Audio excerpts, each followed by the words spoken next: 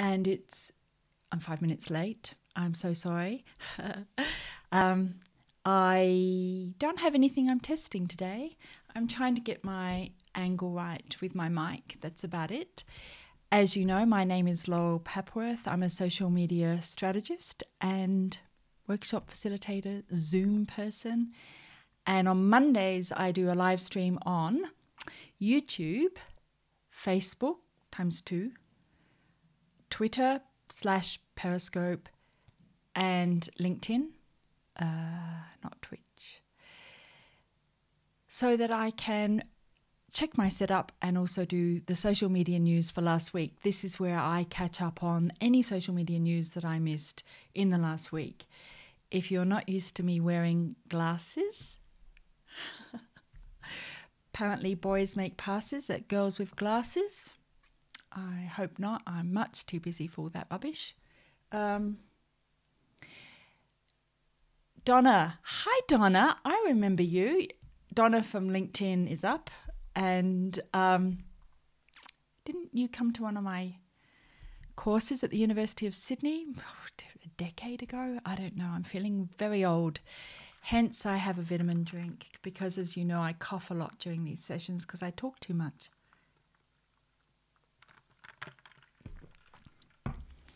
Right, so the tool that I'm using here, let's see where I can go. I have played around with a few buttons. I've moved me around. And that's easier in Zooms as well. Plus, I can just get rid of myself. Let's put me in the top right. So I'm using Feedly. I've gone back to Feedly. InnoReader didn't cut it for me. It didn't have enough. It didn't find services that Feedly can find. So what I do with Feedly is I create a dashboard so that I can catch up on all my news. I create folders and I put all my websites in here and I pull in the RSS or API or whatever it is it's using, apps I think, to read the news. And then when I see some news that I think is interesting, what algorithm auditing, you know what, I think I'm going to change the theme. Yeah, is that easier for you guys to read?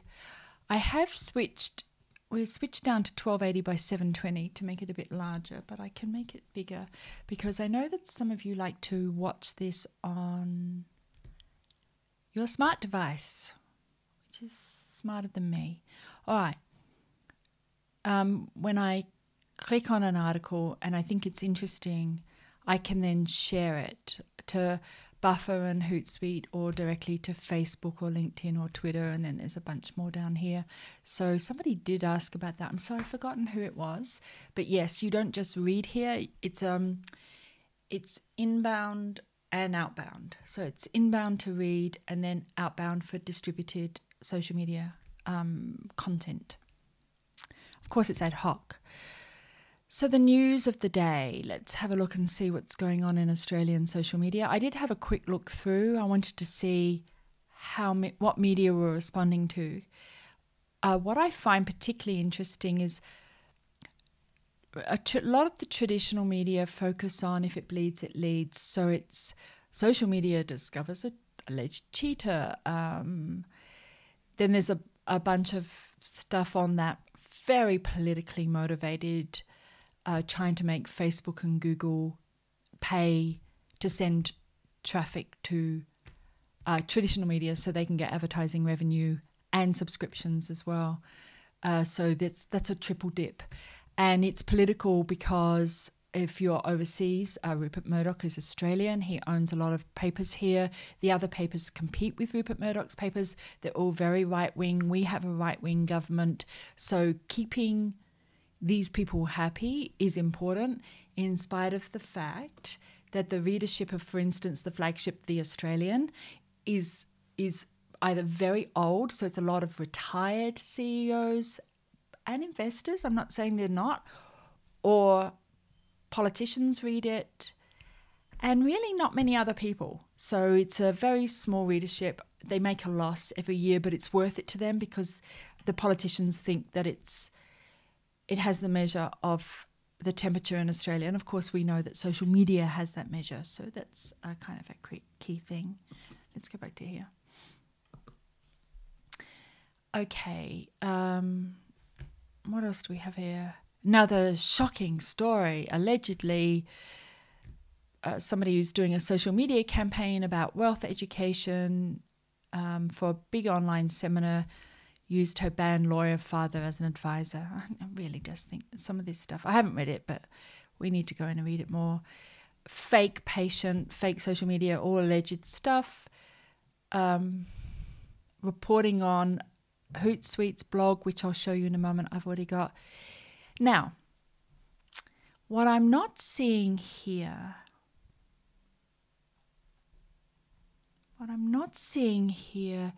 is social finance. So the devastating impact, and we're just at that beginning of the wave, that the Gamestop the online community on subreddit that's been working for over a year to look at how the markets are shorting GameStop's stock. So GameStop was in a very good financial position and could pay off all of its debts, and then the hedge funds tried to crash GameStop so they could short the stock, which just basically means instead of buying it when it's low and selling it when it's high, that you try to crash the stock so that it goes back down low again so you can rebuy the stock. And you can't, the problem is if you buy the stock fresh, I don't know what the technical term is, the stock price goes up. So what you want to do is borrow other people's stock and then crash the price, sell it, crash the price, and then rebuy it, give it back to the original people and keep the difference. That's shorting. And Reddit found out about it and decided to break that system. Let me be clear on something. This is the same issue that media had. I remember 15 years ago speaking to the guy that set up News Digital for Rupert Murdoch, and he ran Rupert Murdoch's Australasia industries. And I said to him that social media, it wasn't called that then, it was called online community user-generated news stories or something, would break traditional media in ways that we hadn't yet fathomed. And he said to me, there are regulations around media, we're protected. And of course now the regulations have done nothing, and it's up to Facebook and Google's YouTube and Twitter to self-regulate. And by taking out all political news off of Facebook and by banning world politicians on Twitter, we can see how those regulations are playing out. So that's, hindsight's 2020, but I was very clear what would happen. Years later, still a decade ago, I spoke to the vice president at a big bank, one of the big 5 banks here in Australia, and was explaining peer-to-peer banking and how it worked. I have a history with peer-to-peer banking. I've worked with some of the world leading peer-to-peer banks. I worked with Australia's first peer-to-peer bank, not the one that's currently saying they're the first, the one before them. And I also took out a patent in user-generated algorithmic currencies, so community-based nano-tasked decentralized currencies 3 years before Bitcoin came out. So I have some sort of an understanding of this stuff. And when I spoke to the VP at the bank and I explained peer-to-peer banking, he said, oh, it will never happen. Peer-to-peer finance can't possibly be a thing. There are regulations about that. And I'm telling you now, when the community finds its power, whether it's to do with fake news or fake finance or fake health or something else, they run with it, and they will choose chaos in a hyper-constricted, unfair playing field that's not level before they choose, that's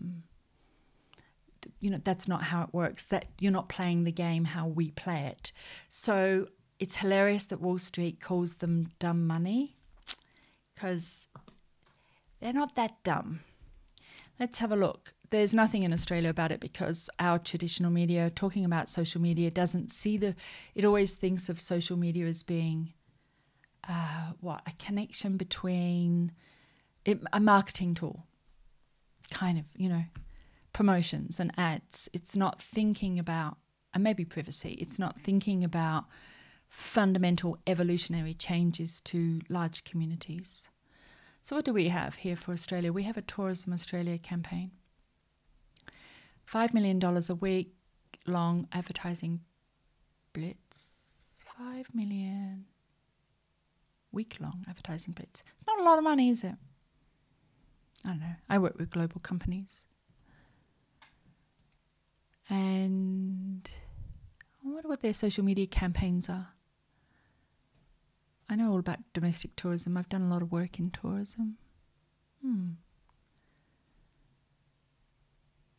think it's going to be all billboards and can't be TV ads for that money unless they've crashed again.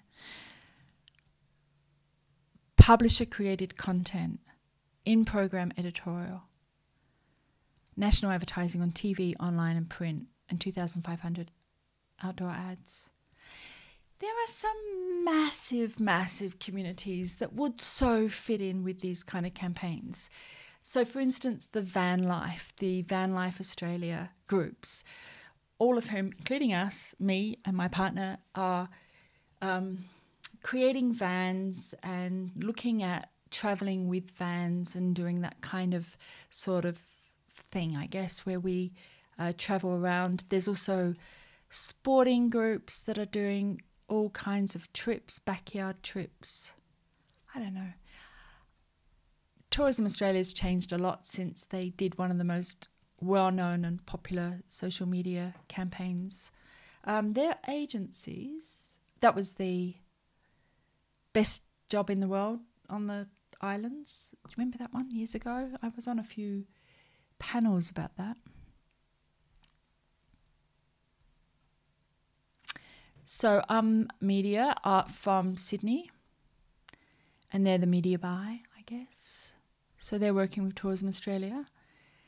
And the other one is MNC Saatchi. Now, a couple months ago, I did a piece on Tourism South Australia, tourism, whatever, using New York companies to do a buy local campaign.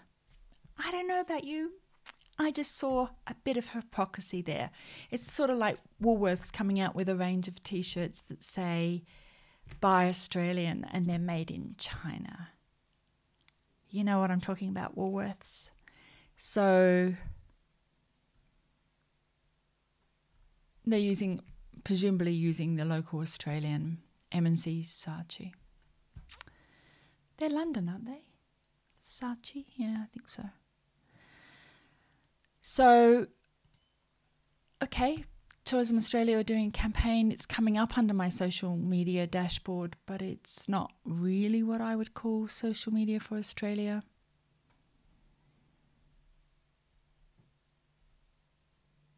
Announcing Twitter. No, that's an old thing. What else do we have here? Let's go into big data.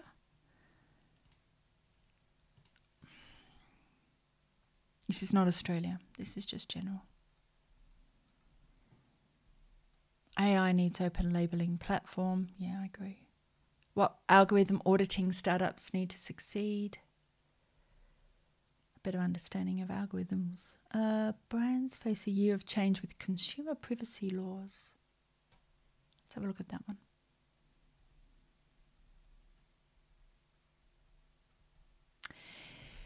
So you probably all know the European Act. What was it called? The GDPR, blah, blah, something acronyms. And now California Privacy Rights Act, and Apple's compliance about opt-out of tracking. GDPR, that's it. I was right, yes. Advertisers are also struggling with the concept of consumers using multiple devices. One of the things they're doing is they're removing browser-based tracking. You have to use back-end-based tracking now, which is why the pixel retargeting thing, Chrome pixels, are going away. Safari's already lost theirs. Firefox doesn't have it. If you're not familiar with pixel tracking, let me go to my website. I don't use mine in the sense of I don't use them for remarketing. I'll just move me out over there. I think that's going to be better. Yeah. So at the top here, I've put a plugin and called Facebook Pixel Helper, and it's from Facebook and it's on Chrome. And Facebook's just one of the pixels. But when I put these plugins in, I can see every website that has pixel tracking, and what it's doing is it's looking to see what I do on the website. If I put something in a shopping cart but then I don't purchase it, what products I'm interested in, and then when I get back to, if it's a Google Pixel or LinkedIn Pixel or a Facebook Pixel, Amazon Pixel, eBay Pixel, when I get back to another website, like a platform, I'm remarketed the thing that I looked at. So if I'm on eBay and I look at secondhand something, I don't know what. What was I on eBay for the other day? Oh, I was selling my laptop. So if you go and look at my laptop, you'll probably get ads for other laptops, something like that. I don't know. I use mine for back-end analytics only. I tend not to do the ads because I don't mind seeing general numbers, but I don't actually want to do that sort of personalized, I'm stalking you type of advertising. But clients do, and I have to navigate my personal ethics and values versus a company, which is not a person, no matter what they say the law is, that it can be treated like a person. And it's again that thing of if the regulations don't follow up, and they don't. The regulations are just there to help incumbents, in my personal opinion. Then what we need to do is have either the organizations like Chrome, Google Chrome or Apple iPhones step in, or we have to rely on the user being educated, and they're just not educated. So I want to talk about Apple blocking this pixel tracking, which is covered in this article. And what I thought was hilarious, I'll just show you. I got to VentureBeat and it insisted that I log in with Google so they can track me. And I also went to the New York Times and they insisted that, and I did actually log in with my Google account. And so they can track me while they talk about the privacy labels. So media play the game while throwing stones. Glass houses, people.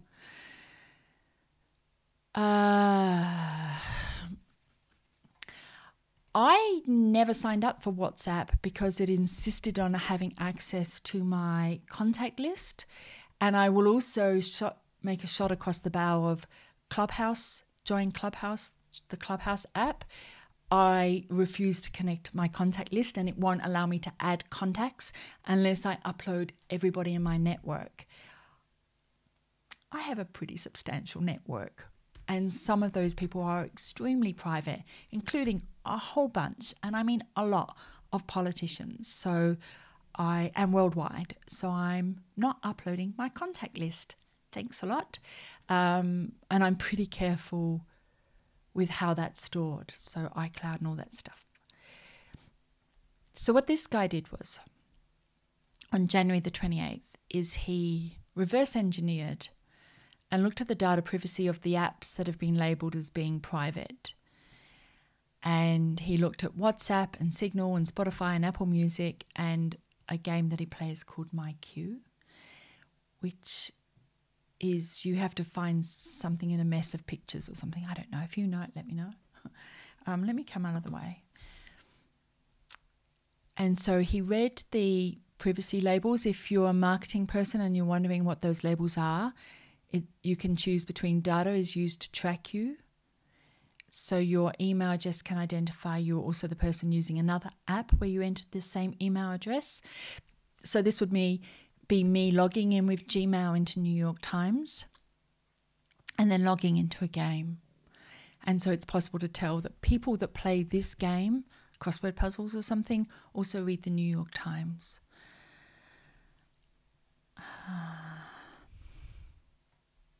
Data is linked to you, So your purchase history using credit card or tracking on websites. The credit card is pulled in through data brokers, so don't think it's necessarily a MasterCard or Visa pulling it in.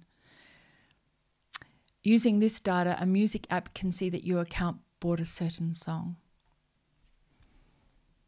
And people will say, oh, well, that's fine because I get recommended music that I would like because I bought the song.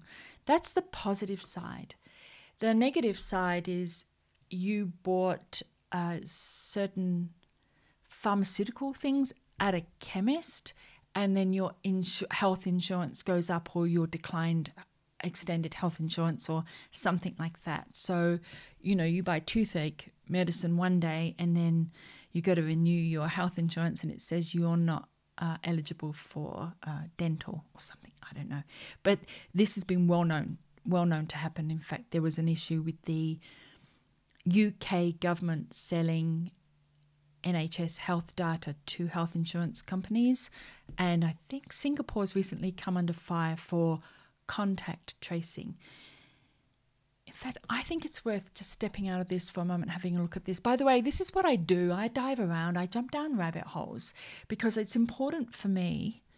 What do I want? Singapore contact tracing. It's important for me to link. I like to link things in a non-linear way. Let's just say that. Singapore police can obtain COVID-19 contact tracing data for criminal investigations. Broken promises traced together. I lived in Singapore for a while. The people that live there are not silly. I'm just going to leave it there. And that's the issue. And while we're talking about this, I think it's important that we also think about the fact that Australia declined in a referendum to have a national identity card. So something like the American Social Security card. We refused it. We refused it, and we refused to allow our credit card or our driver's license to be turned into that. What I'm noticing with Victor Dominello, the Minister for Customer Service, is he's basically turning the Service.New South Wales app into the national or the statewide identity card so that it's not only used for contact tracing and checking in and checking out of locations, which is fair enough during a pandemic, but it's being extended and extended. So you get coupon rewards for, and there's a whole gamification around grabbing your data for non-necessary, non-pandemic based services that you're using. And that allows the government and the third parties that connect to government, I'm guessing Telstra Health and things like that, will eventually have access to a whole bunch of that data. And you can say that it's anonymized, but there's too many cases of anonymized data being de-anonymized. And it's interesting to me that media are not picking up on this fact that we voted against a national identity card and then our phone is being turned into a national identity card. So there's a bunch of things there that I think we need to look at. This is a news show, not a rant. Let's move on. So Apple versus Facebook on customer data. Now, when I go back to that article, it's one of the things that he identified was that so WhatsApp taps far more of our data than Signal does. So this is the data that WhatsApp collects, and this is what Signal collect. My issue is with the privacy label. This is not policed at all. And a lot, and I mean a lot of companies are being discovered to be falsely labeling Apple apps as being secure or private when they're not. And this article doesn't go into that. It's just looking at the big apps. But I have read a lot of investigations, security-based investigations, that are looking at how the apps are labelled in the App Store. They read out the piece, or they copied and pasted the piece where Apple says it's self-regulatory, that they don't promise anything, that it's up to the companies to self-report. And then they investigated versus the label what the companies actually did. About a small percentage of the companies relabeled after they were approached by the journalist, and a lot of the companies just ignored the journalist and kept on going. It's like, we will grab all your data while we can. How do you feel about that? And please don't fall into that trap of thinking, oh, it's just better advertising. I get better ads based on what I look at and what my interests are. It's not that. It's whether you get a mortgage or a loan. It's whether your kids can go to a school that they want to go to or you want to send them to or not. It's whether you'll get the job that you want or not. This data is being used not just for advertising and marketing. I wish people would stop calling social media or seeing social media as the same as social media marketing. Marketing's just one part of it. Think about social finance. Think about how that subreddit group played with the market, and tell me where the marketing is in that. It's not about that.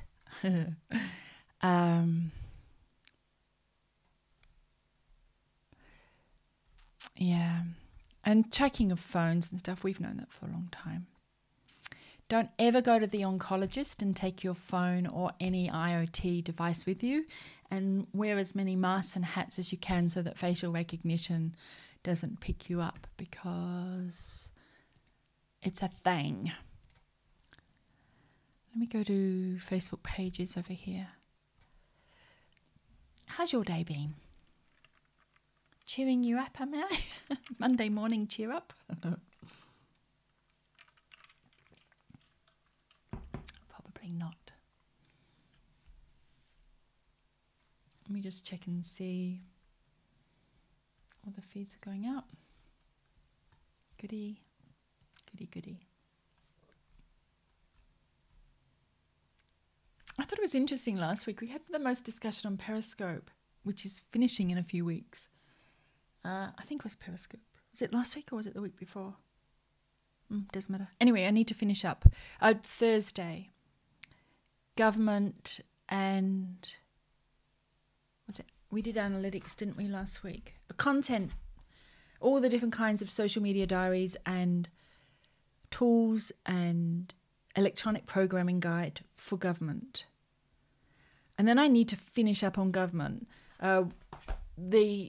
What our social media overlords are doing is they're removing political news out of news feeds so that we don't stay up to date on what the community is thinking. Looking at you, Facebook.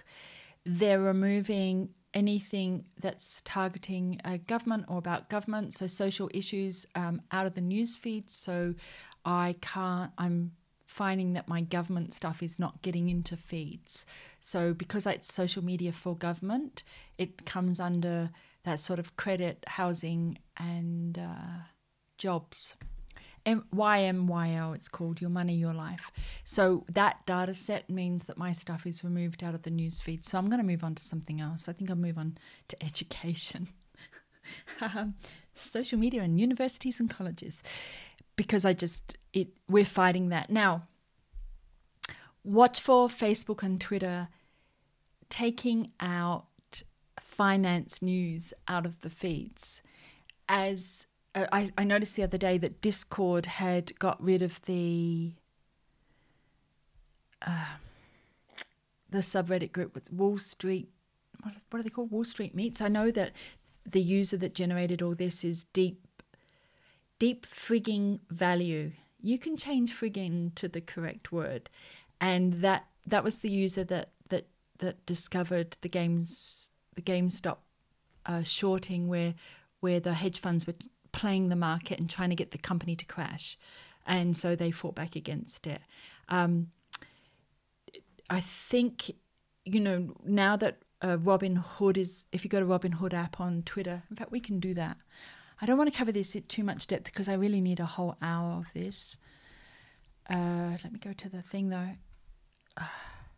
If you want me to do something, that's not it. Robin, don't worry, I'll put it up on the screen in a sec. Robin Hood app. This one, I think. Yeah, this will do. So I talked before about democratizing media, and that social media democratizes media, and of course fake news is part of that democratization.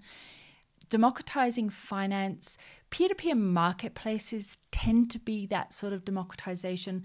What was interesting for me was that Robinhood suspended not the trading, but they suspended buying of stock so it could only be shorted. And I want to see how Elizabeth Warren and the other lady handle this. If they go after the Reddit guys, that's a different thing than if they go after the hedge funds, or if they go after Robinhood for stopping trades. Robinhood said that Citadel, whatever they're called, wouldn't allow them to do it. And then Citadel bought Melvin. And if you've looked into any of the market maker things, then you'll know what I'm talking about. Let's not go into that, but fascinating, really, really fascinating. So 4.3 thousand comments on what, if you haven't read it yet, go and read their version. I've got some other versions for you that I can share as well. Limited buys of these securities. Why are they suggesting Tyler Winklevoss to me? I don't know. Should I follow him? Or Vlad? No. Vlad's the guy that started the whole thing up. So he's got a whole thread on what's going on. I've read it. I've read all the comments. You sold people's stock without their permission. How can you even think you'll come back from this? So dumb money is where presumably an app thinks they can do what they want and that there are no repercussions. So the question is, does Elizabeth Warren, and who's the other lady, the Treasury lady? I don't know. Yellen, US Treasury Secretary. Will Elizabeth Warren, will Janet Yellen, will any of those regulatory type people come for Citadel, Melvin, Robinhood app, or will they come for the Reddit group that don't like the shorting of the markets? The shorting, I don't know. It's going to be fascinating, and it'll work just about as well as the ACCC coming for Facebook and Google, that ACCC/media coming for Facebook and Google, which means we will get some changes, but it's going to blow up. It's going to blow up in a big way. And now that the community's learned that mummy and daddy don't like this, that the government and hedge funds don't like this play, guess what they're going to do? Because we are in the chaos stage of change. If you look at change, you'll see that there is a time when everything has to break down. Politics have to break down, media has to break down, economic structures have to break down, and it will, I don't know how long it's going to take, probably till 2022 to 2023. So what are we looking at? 1, 2, 3 years, which is much faster than I originally thought it would all happen. But running some numbers, I can sort of see that as one group are taken out of the economic play, another group will come in, and it will be like, is it Wampa-Mole, where you're trying to hit? Let me check. Let's put this up. I need to know if Wamp-A-Mole is a thing. Please tell me it is. Yeah, that one. So in the same way you can take out right-wing news, that more jump up. And in the same way that you can block trolls, more jump up. And there's a lot of work to be done with algorithms around this. And once Facebook and Twitter have to take out fake politics, fake health, and fake finance, what's left? I know. Probably TV shows. Have you watched The Stand? Talk about prescient. Okay, I know Stephen King wrote the book in the 70s and then it was updated for the 90s. But the newest update was made in 2019 and released in March 2020.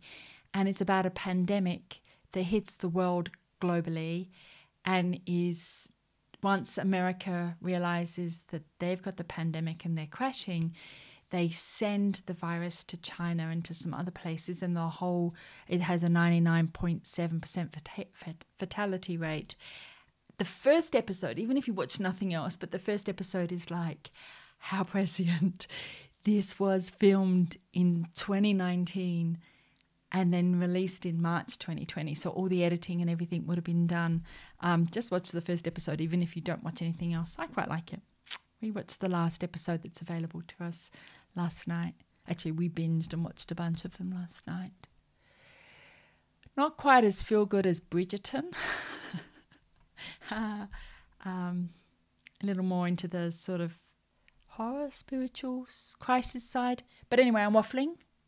It's 27 minutes past 11, so I've been on for nearly just on 30 minutes, just past 30 minutes. What was I talking about? Yeah, finance. So don't know what Warren's going to do. Don't know what Yellen's going to do. Can they fix this? I doubt it. In order to fix it, they need to fix the markets, and nobody's got the political will to do that. In order to fix fake politics, you've got to fix the political sphere, and nobody's got the political will to do that either.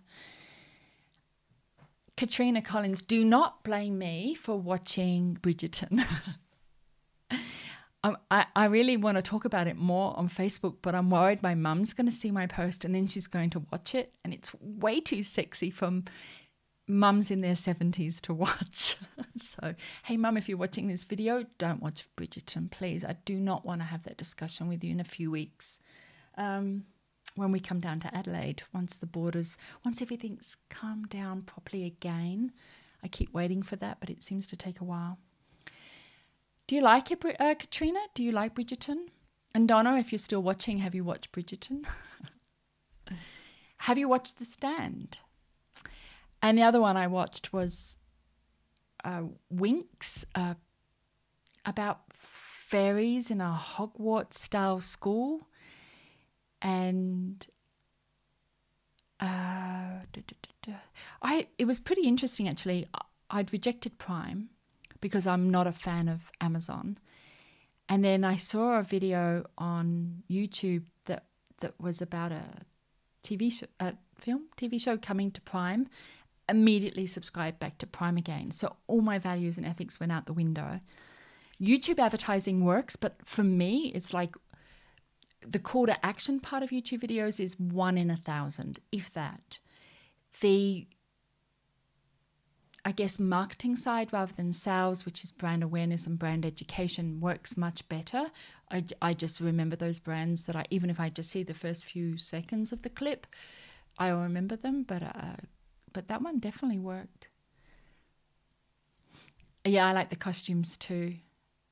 If you haven't seen Bridgerton, the costumes are not true to the era, but they're a modern take on the era, which is, for me, perfectly acceptable. Somebody said Jane Austen and Emily Bronte and those guys would have been really upset with it, and I disagree. From what I remember from my literature studies, those writers at the time were very inflammatory, and women would read the books in brown paper covers so the people wouldn't know that they were reading such sexy stories. And of course, our idea today of sexy is completely different to back then. All right, I'm glad you're enjoying Bridgerton. I'm sorry that I got you onto it, and I'm glad you enjoyed though. So, Thursday, social media for government, content calendars, tools, EPGs, electronic programming guides. I'm still thinking about whether I'm going to do something on Robinhood, but if I do, it probably won't be live. Or what I can do is pre-record the video, edit it and put it up, and then we can have a live to discuss it. If you're a social media manager, particularly of a listed company, sit up, pay attention. Apple lost $4.6 billion market cap off of the basis of something like a Reddit thing years ago. Have a look on my website and you'll see. It was reported on, some stuff was reported on Engadget. Apple lost $4.6 billion. They recovered it again, but they had to change their stance on that they don't respond to what they see on social media, and they had to respond before the closing of the bell. What else? We've seen a story go up saying that the White House had been blown up and the markets crashed, but then people were looking out the window saying there's nothing wrong with the White House and the markets recovered. There was a group of engineers that started a peer-to-peer bank so that they could fund each other's startups and technical tools. Regulatory did step in. Regulatory also stepped in when a church created its own peer-to-peer bank so that members could use donations and funding to support other people in the community. And there's not a lot of will behind that, because you kind of want to say, if I donate $10 on a Sunday at church and everybody else does, that money could go into a pool. But if we put it online and allow people to make donations and then choose who the donation is going to, which non-profit or which community group that's helping people, why isn't that allowed? Well, it's not. Under regulations, it's not. There's a lot of work to be done, and I just don't think there's a political will to do it. So there we go. What did I say I was going to talk about today? Tourism Australia, Apple privacy. Oh, and Gamestop. Gamestop is obviously the Robinhood and peer-to-peer finance stuff. Okay. Are we done? I think we're done. If you found this interesting, and if you think somebody that you know is a social media manager or is involved in any of these things, maybe pass it on to them. I'm not going to ask you to subscribe or like or share or comment. Just pass it on to somebody else that you think would find it educational and helpful, because that's what I'm here for. And I really, really appreciate it when you do. Actually, I see people sharing stuff. I go, oh, that's mine. They're sharing they found value in it. So please do that. Thank you very much. Do you like my glasses? I feel like an Instagrammer. An Instagram influencer with the pink computer glasses. I'm getting some eye strain, so there you go. I am going to love you and leave you. If you have any questions and you'd like me to change out a Monday for Q&A, please let me know. I'm happy to swap from news to Q&A. And yeah, all right, good. Thanks very much, guys. And I will see you next Monday at 10:45 for news and Thursday at 1 p.m. for government and content calendars on social media.